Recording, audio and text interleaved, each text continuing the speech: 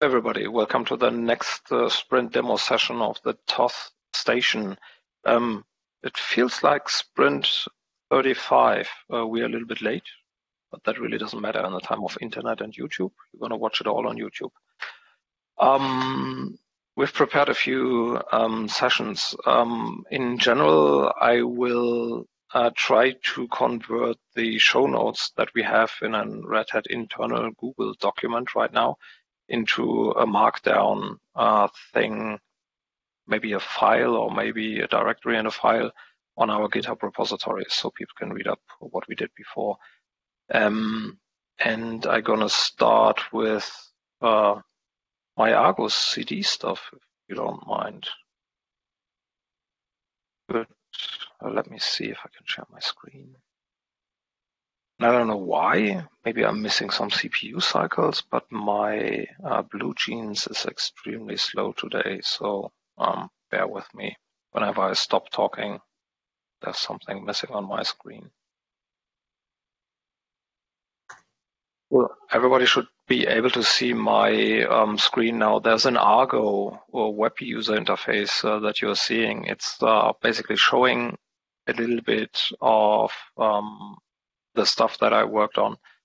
So Hashard is working on the CI part, and I've been asking the AIOps people, hey, what do we want to use? It feels like we are going to use Argo CD, but we don't have any strong opinion on that one. That is why I wanted to get a little bit clearer view on a few questions. For example, how to manage secrets in an Argo CD environment. Right now, we have all our secrets in Ansible vaults, and the Ansible playbooks use these secrets to create OpenShift secrets. Is it still the same for Argo? Or how do we manage configuration files like config maps or other things in Argo?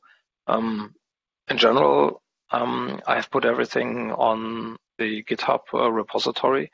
So there's a new repository called Thoth-application. You're going to find all the stuff in there. And the structure that I've been following, that is also up to discussion, is that we have a main application in the master branch of that repository. Oh, maybe I go there. So slow today. So let's go over there. So the general structure that I've been following right now is that we have in the master branch of that repository a few components that reflect the Thoth components. There's, for example, advisor or the GraphSync job. There's an ini job and the update, the package update thing. I think that is required because we are going to deploy, for example, the GraphSync job into multiple namespaces. Argo in general is able to deploy one Argo application to one OpenShift project. And specifically the GraphSync job and the result API live in multiple namespaces. If you look at our architectural diagram, they live at least in 2, if not 3 namespaces. Because the backend is generating stuff, the middle tier is generating stuff, and both namespaces and Amun is also generating stuff. All these 3 namespaces need to talk to the result API, and all these 3 namespaces generate data that needs to be synced. Now, our current architecture requires 3 deployments of the GraphSync job and 3 deployments of the result API. To enable Argo to do so, I forked these, or I separated these Argo applications into subdirectories. If you have a look here, this is what the README states. So this is actually a separate Argo CD application. And same for the advisor. This is a separate Argo CD application. To reflect the different environments we deploy to, I have created branches in this repository. So if you switch over to the test branch, you're going to see that things change. A browser would be fast enough, they would change faster. You see that the directory or the repository just contains something that is called overlays for the test environment. That is special stuff from Customize. Customize is used in the backend of Argo to generate all the OpenShift manifests and to deploy them. And this overlay is applied on top of the master branch. So if you go into this one, you see all the customizations that should be applied to the test environment. Therefore, they live in the test branch of the Git repository. And all these customizations are applied by the tool called Customize by Argo CD. So, for example, if you have a look at the config maps, you will see that this is the set of configurations that are valid for the test environment. If we're going to switch back to the master branch and have a look at the core directory, that is called core for historical reasons, by the way. We have also configuration maps, but this is a different set of things that will be applied to the configuration maps. So both files are combined by Customize, by Argo CD, and the resulting set of manifests will be deployed to OpenShift then. So that's how it looks like in the Git repositories. How it looks like on Argo, it can be seen here. For example, if you look at the application that is deployed from the core repository, you see that, for example, here I used my branch of the application. I used my fork of the application. I used the test branch and told it to use everything that is coming in from the test overlay. Again, go back and back. Here is not test. Here is the test branch and the test overlay directory. And Customize is going to look at this file, customization.yaml, and it will include everything into the generation of artifacts or manifests that is stated in this file. For example, it will include everything from the core application. Then it will apply all the all the Postgres stuff. Then it will install an Argo deployment. It will create routes for Argo user interface, and it will mesh in or patch merge in the configuration files, the image stream, and the init job from the overlay test directory in the test branch. That is what I said here. Please use the test branch. Please use the overlay test directory. After Customize has generated all these manifests, Argo will simply deploy them. That is what you see here, a set of deployed artifacts.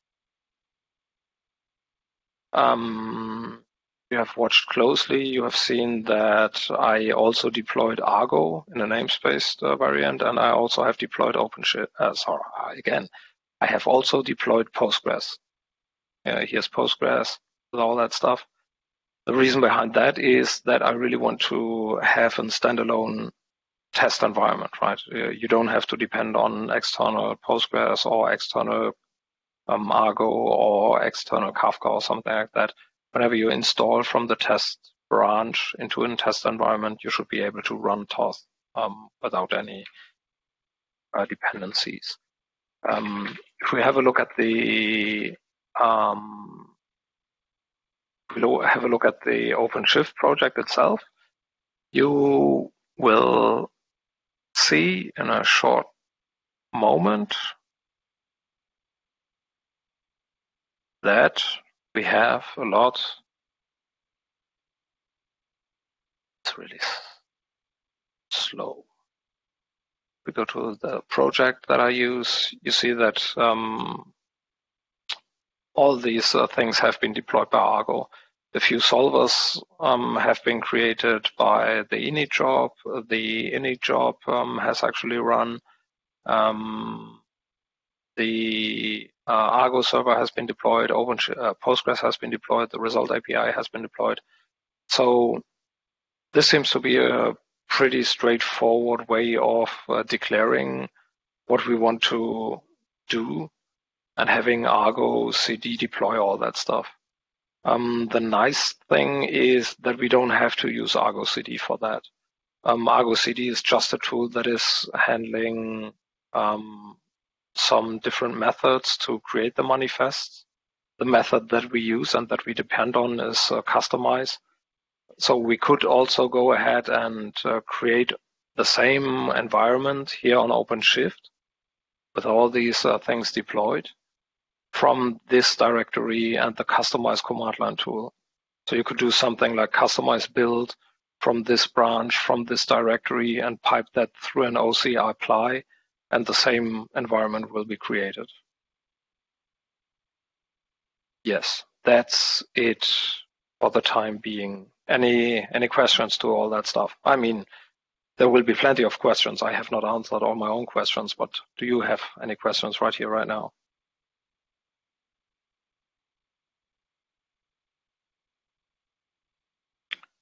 Good.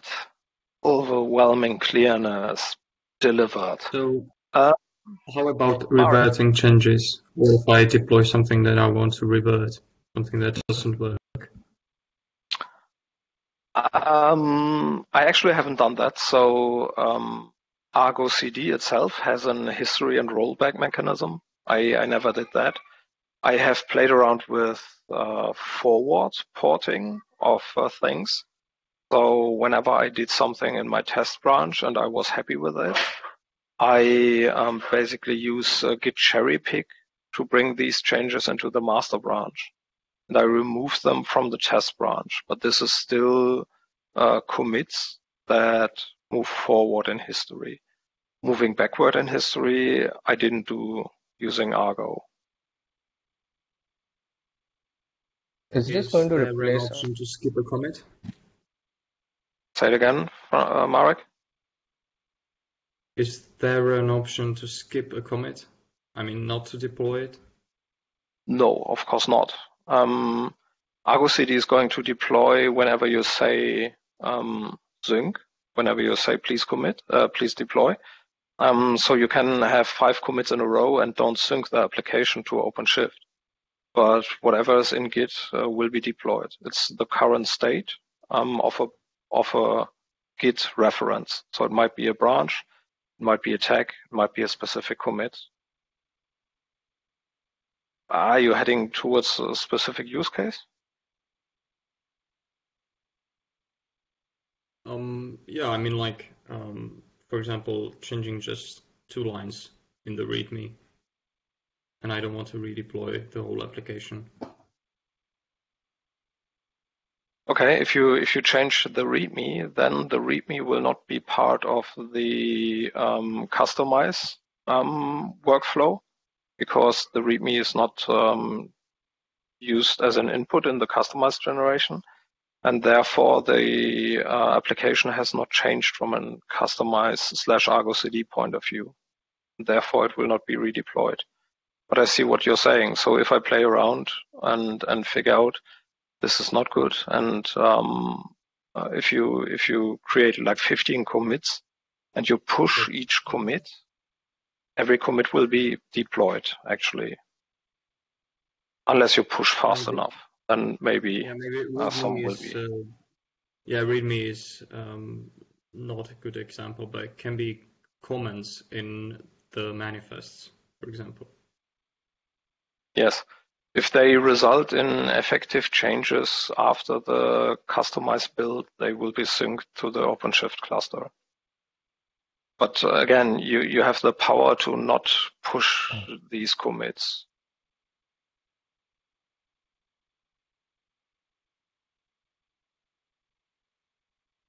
Good. So, Sai, did you have a question? I just lost you. If you asked anything, please can you say that again?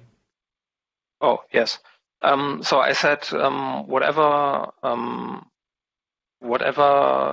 changes result from a customized build, these changes will be synchronized to the OpenShift cluster. If you're just doing like typo fixing or stuff like that, you don't need to push that to the Git repository, to the upstream repository. So it will not result in a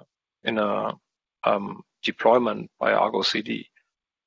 Or you could also change your strategy, for example, for a production deployment, and don't reference the master branch, but reference tags in the Git repository, so that stuff will just be deployed if you push to a specific tag. Mm-hmm. Okay. Sometimes people have like a develop branch and like they keep pushing new changes there and then finally merge it to master. But I was That's asking, right. is this replacing our thought ops, like part of our thought ops operations, or like is this like a new way to do it? Yes, hopefully. Okay. Because this way we can use one tool that can deploy to internal and external environments in an automated way. So right now I'm running on a Quick Lab cluster. I'm deploying to a Quick Lab cluster, but I could also deploy to PSI. I could also deploy to the mass open cloud. So whatever cluster is reachable by Argo can be used for deployment. And it could be easily automated. So imagine that a Tecton pipeline that has just created a few new images is triggering a test deployment. So the deployment will be done by Argo. The build stuff will be done by Tecton. All right. And maybe it gets easier. I mean, all the Ansible playbooks are not bad. We're having a lot of fun with it. But maybe it's getting easier this way. Did you have any issues while doing this? No, it was nice and easy. So one of the main questions I had was how do I manage secrets, right? So right now we have a super secret Ansible Vault password that a few people know that could be used to decrypt the Ansible Vault, and we put the correct secrets into the OpenShift secrets. How do we do that with Argo? There needs to be built an customize extension. That customize extension requires a rebuild of customize itself. Sorry, it's called a plugin, a customize plugin.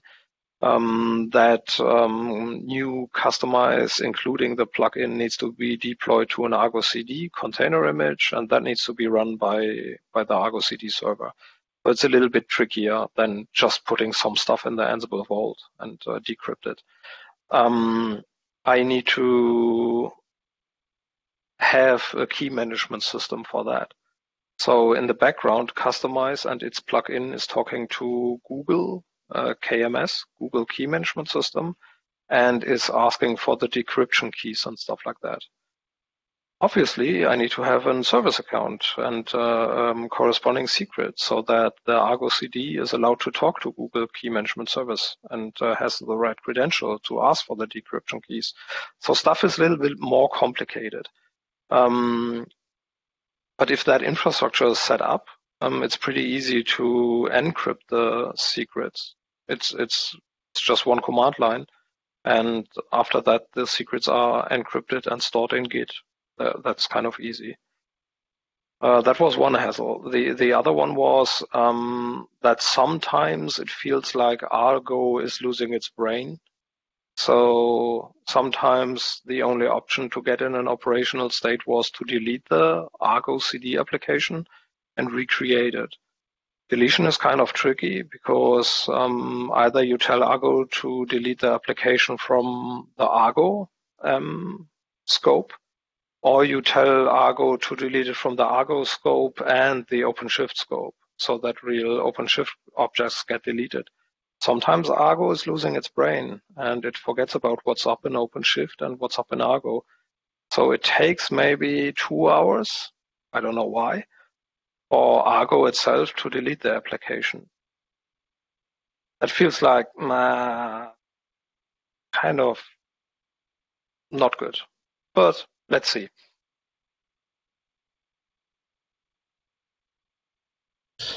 Cool.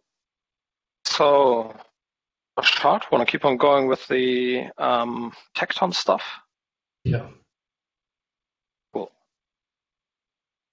Oh, by the way, people, have a look at the repository. I think I dropped it in the Hangouts channel whenever I have something that I want comments on. Feel free to read through it and send pull requests or open issues with questions or chat about it, right? It's not that, as always, I'm not owning the truth here, and I don't know everything. So please feedback.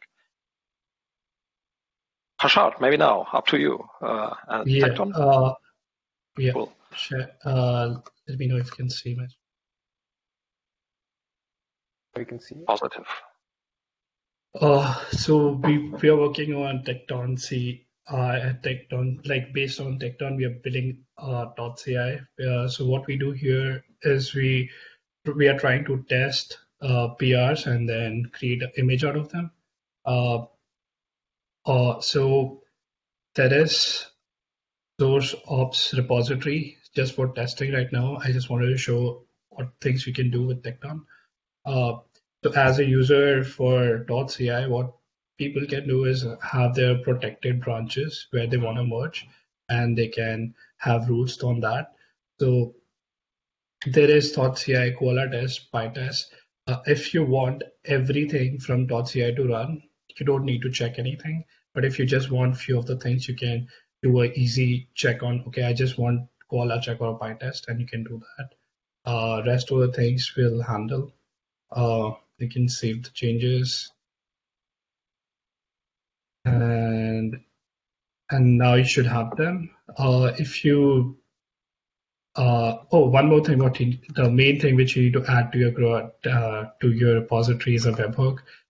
We have already added .ci AICOE ultrahook. This is the instance which we are running right now. So if you add that, Tecton can serve. So let me check it on one of my PRs. So I have this PR. If I create this, what happens in the background is the pipeline starts running, and you see there are checks running here. Sorry, I can handle. And so these two checks would be running from .ci.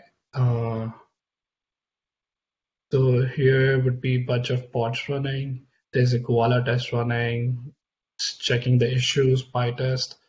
So uh, at the background, in the background, these are the checks which are running. It opens a command, thanks for opening the pull request, and once the checks are completed, you see .ci check is completed.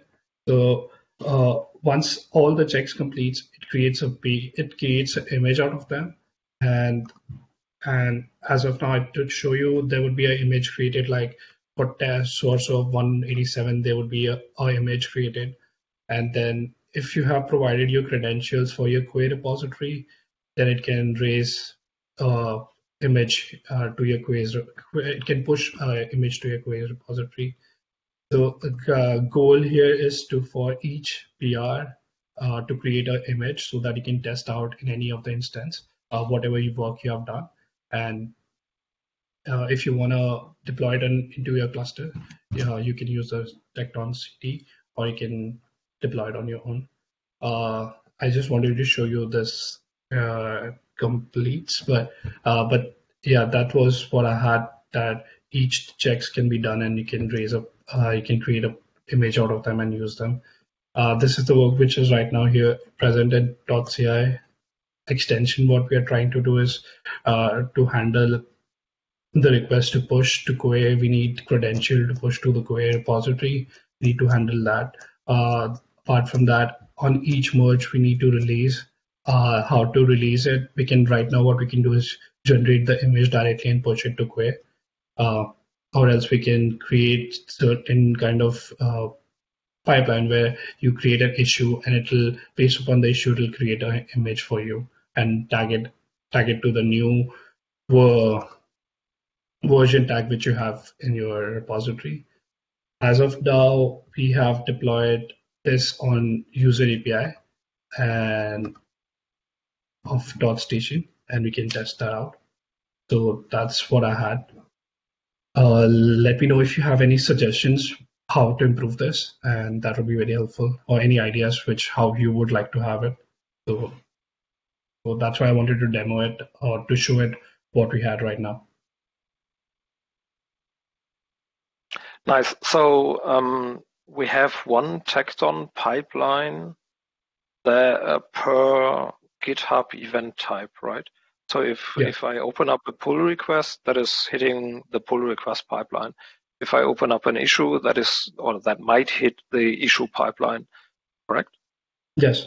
So Okay. we are also gonna do this for check runs. But right now there is no feature to respond back. So we would have to either do it with any additional GitHub application. So we might be using Certificate AppI, but yeah, that's the Okay. Cool. And from personal feeling, Tekton is something everybody should, in a very silent minute, should wrap around his head, because we have pipelines, we have that consists of tasks, we have cluster tasks, we have pipeline runs, we have trigger events, we have trigger event listeners and trigger bindings. So it's not, from my point of view, it's not as straightforward as an Zool, where I had that one file and I simply say, on the check pipeline, which is executed on every pull request, I want to run PyTest and Koala. It feels more complicated, but I really don't have a feeling I really don't have a feeling about what the developer will really see from all these pipelines, or if that is something that we negotiate once and simply implement, and nobody will ever see it again. I don't know. So I think one thing that I missed was like on the checks when there is a detail button. If you click on that, normally in Koala you would take sorry, in Zool you used to take it to the manifest, a page where you had all the runs. So exactly like this, we'll be taken to Tekton dashboard where the check runs are running, and you can see the logs based upon that. You can see what was the issue or anything like that. Yeah, thanks. Cool. Any other questions? Good. What's next on the list? Modaka, Francesco. You're still typing? Is it you or is it Frido? Sorry, it was me. Can you hear me? Yes, I can hear you. Good. So go ahead. Thank you. So let me share the screen. I'm not going to be too long. Let's see. Can you see the screen? Yes? Yes, no? now. Okay. Yes. So so the topic is basically, regarding the unsolved Python packages. What I refer to is that we have the Kebeshet app, the GitHub app that is up and running, and we are providing advices to the user on their software stacks. And now we want to be able to improve this user experience. And in order to do that, we basically start to analyze this software stack. So last time we showed that we have a notebook that is able to analyze these advices, and we can basically see what is the advice that we are providing and if some of them needs to be improved. And in particular, there is a specific case, which is the case of the unsolved packages. So when advisor does not know about some specific packages which are not yet solved inside and they are not stored in the database, basically we are not able to provide an advice. In that case, we want to have a pipeline that is able to make sure that we can provide this result to the user. And so what we did, first of all, is to automate this process of collecting these advices. So as I showed last time, we push those metrics, those analysis of the advices reports created. and we are able to see them in Grafana after pushing them to Prometheus, and we can see the different type of advices. And what I'm referring to at the moment is the one that is related to the unsolved dependencies. So in that case, basically advisor, or let's say we want to know which packages are not yet solved, and we want to schedule solver. So we want to analyze those packages, and then we want to go back to the user providing the advice on the software stack.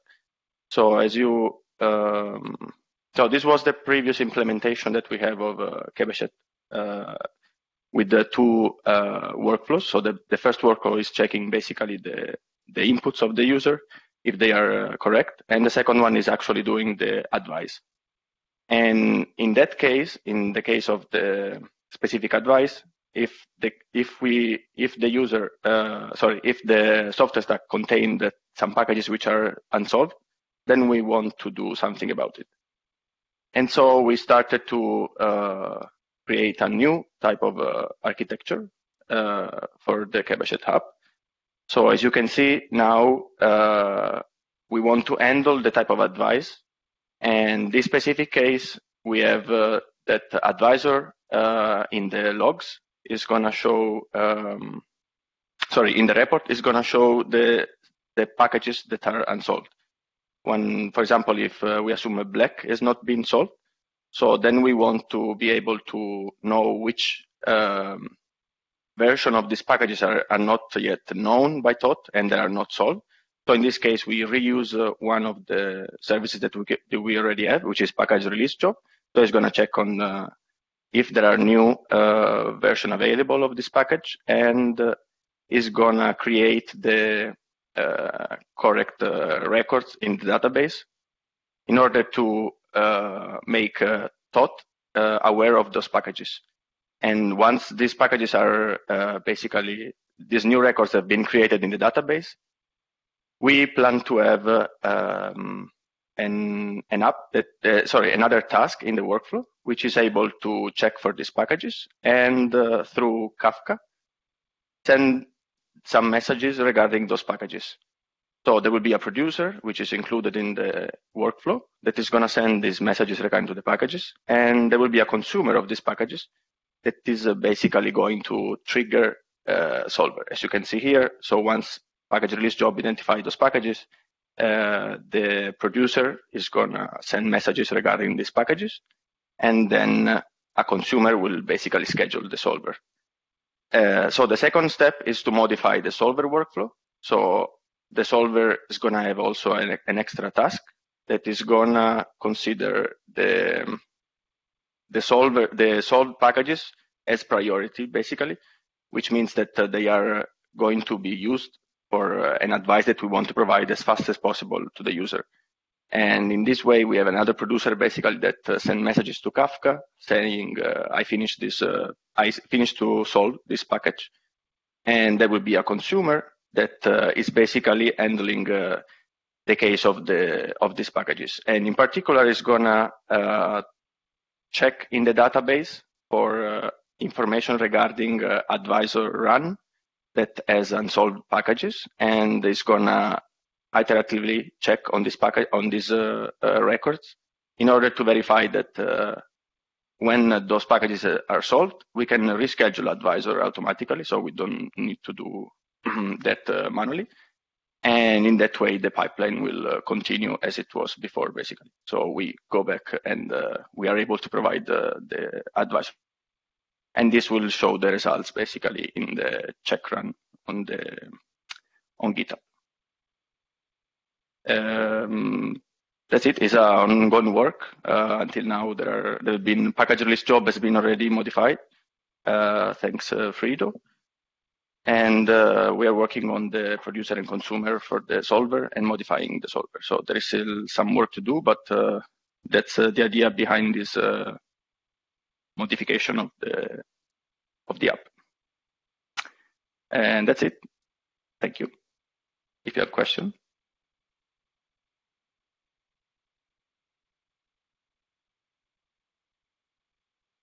No question, but a comment. Yes. So we have introduced Kafka as a new component here, right? So Kevin did that before with a Yes. package update job. You are also using Kafka. I think it is state of the art to have these kind of messaging components to have these asynchronous operations, and B, it gives us the opportunity to learn stuff easily, right? We don't have to create config maps. We don't have to create jobs. We don't do this and that. So it feels very decoupled. If we figure out there's an unresolved package, we send the message to Kafka and we handle it later on. Same for the package update stuff that Kevin is doing. If we figure out somebody has deleted a release from the Python index, we send that message to Kafka and handle it later. So feels like a good addition to our technology repository or repertoire. I think Kevin and you might be the ones with the most experience on Faust, which is the Python framework we use to. That is just Kevin? Oh, very good. I need to make a note on that one. So it's just Kevin having all the knowledge on Faust, the Python framework that we are using to talk to Kafka. And as I said, I think it's a good addition to the Thoth architecture to have these asynchronous decoupled components.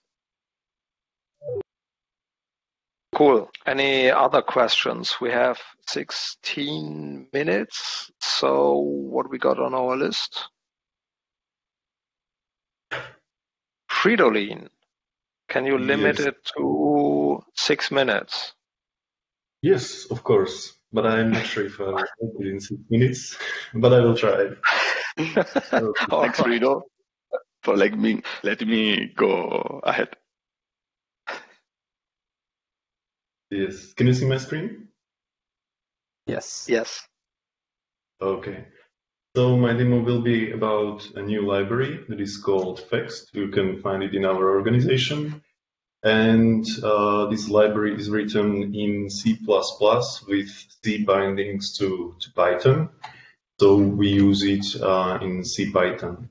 And basically this library is an implementation of a min-heap queue that is optimized for removing items or values from the heap. So values that are stored in the heap are optimized for removals. And that is one of the main ideas how we optimized our advisor. So this library is used in advisor. In the README file, you can find how to build this CPython extension and how to release it on PyPI. And what I will show you now, I will show you two advisor implementations. So the very first one will not use this library, and I will try to resolve stacks that have solely Flask in any version. So when I run advisor, I limit number of software stacks that are produced to 150,000. I give it some seed for reproducibility. So the next advisor run will have the same seed, so it will produce the same errors, or not errors, but results. And now I run advisor, and it starts to produce software stacks and score them. It produces it based on the latest predictor, so we are trying to find latest software stacks first. So as you can see, right now we have something like 2,300 stacks a second. So advisor should finish in few seconds once we reach desired 150,000. So as you can see, it takes some time. And what can you also observe is that after some point in time, the speed of advisor is decreasing. This is due to the fact that we have more and more internal states inside Advisor, and the data structure that is internally keeping states of resolver is not optimal and cannot serve its purpose well. So we spend a lot of time on reorganizing internal data structures, and we don't spend much time on actual resolution and on actual resolving. So once the advisor finishes, it should be very first. You can see that it finished in 1 minute 30 seconds. And when I switch to master branch, I will run the same advisor with the same seed, with the same limit number of stacks that should be produced. So basically the same run. And what we should see, besides messages on our channel, you should see that advisor is faster. So previously advisor finished in 1.7 thousand stacks per second, and now advisor is able to resolve this software stack faster and score them faster. So that means that we can first produce results faster, but it also means that we have optimal structure for the reinforcement learning part of advisor. So we can invest more time into learning how software stacks should be resolved, and we don't spend that much time on actual resolution in the advisor's resolver.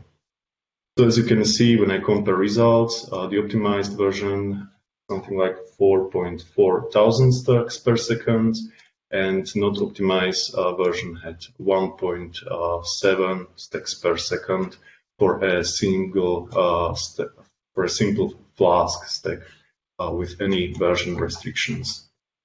So that would be it. Do you have any questions? All of the improvements were just because you're using C bindings and not the default Python data structures.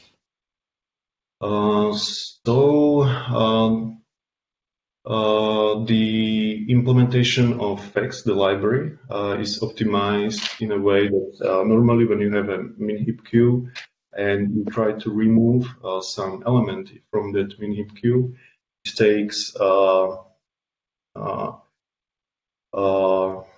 n multiplied by log n time to remove the element from the queue. But with this optimized version, it's in linear time, and it's because of the hash table. So we hash and keep track of indices to the heap queue. So the more states we have, the time needed for removal of an element increases logarithmically and not linearly. So that's the main implementation for optimization.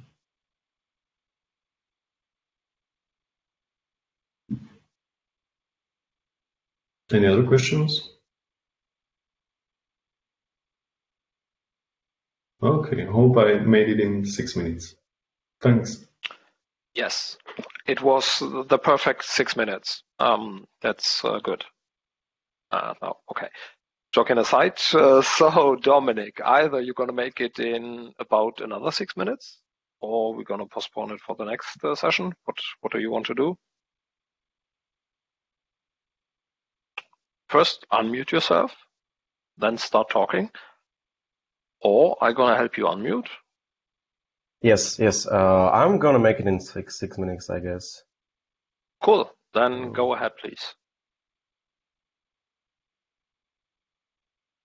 Okay. So what I showed last time was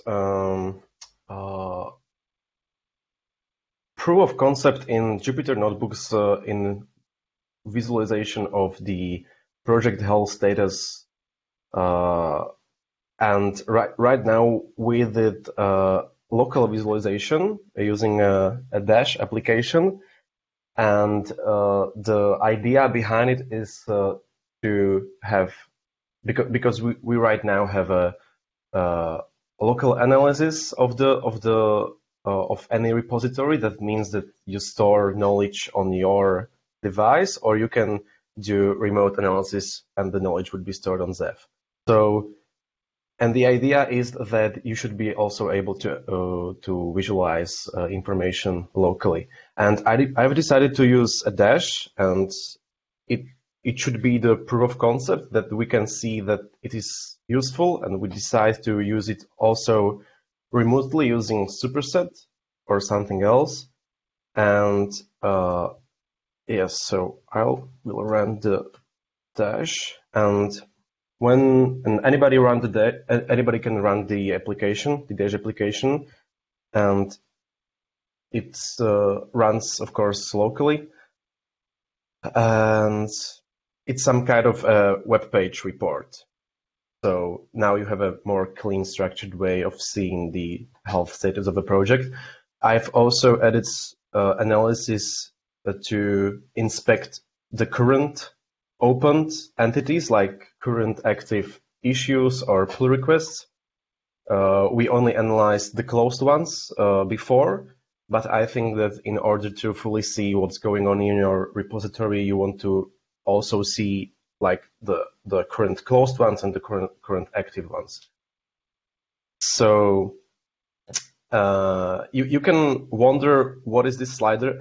I didn't quite have a time to complete it, but it is nearly completed, and that should be used for configuration of how much progress you want to see in the report. So you can choose, like, I want to see a health report that shows me the recent week or recent month or maybe recent year. So I think that would be really useful for you. But if we decide we don't want it, I can remove it anytime. Also, I've added a graph that shows you activity of contributors, meaning that you have a score points, and I've just used a simplest.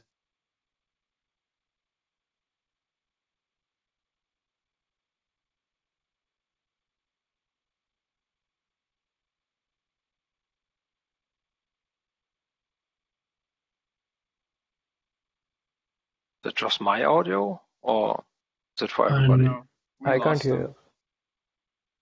Yes. Dominic, come back. Unmute yourself. You are unmuted.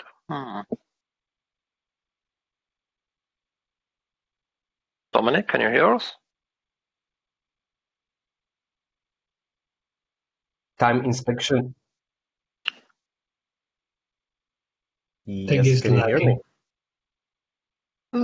Kind of. I think we lost you a minute ago. Oh, heck. So keep on going from that time stats. What is MTTCI? Yes. Okay, so time stats, the MTTCI, these were the visualizations shown in Jupyter Showcase. So it is a mean time to close an issue and mean time to review. And actually, you can inspect the timeline here in Dash or Potly here. But Can you reshare your screen, please? Sorry for interrupting. oh, okay.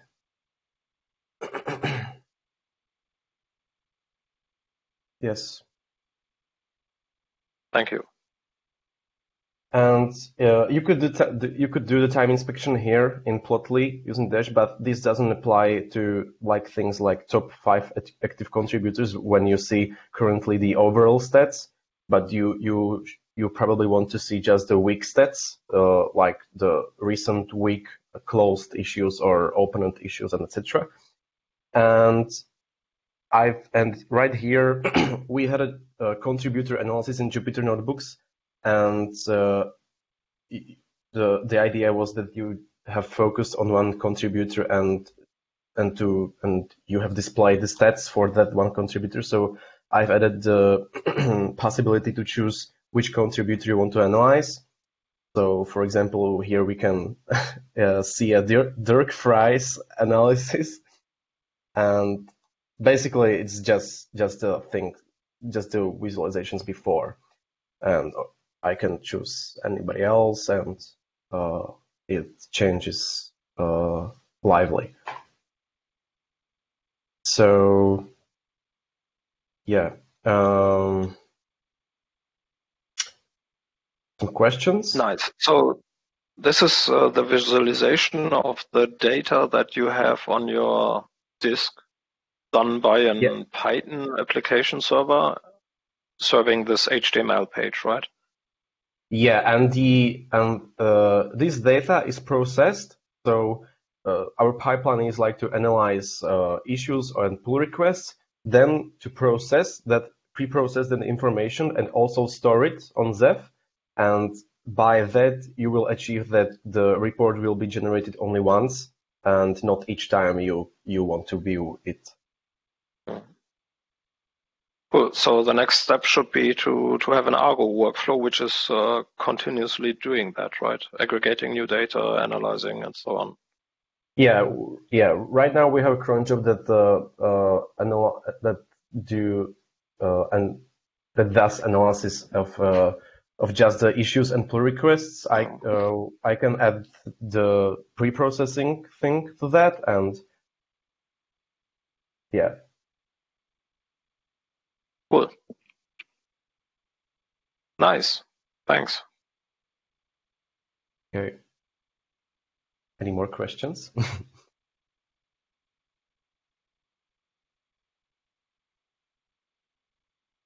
Okay, No, I hope that's good. I did it in 6 minutes. Yes, you also had the perfect 6 minutes. That's pretty cool. So in my time zone, it's 5 o'clock. Thank you everybody for the demos. I'm gonna cut all that stuff into YouTube chunks and publish the show notes too. Feel free to join the AICOE monthly webcast. Francesco gonna talk about something, and I think somebody else. See you over there. Thanks for the time and the demos. Bye.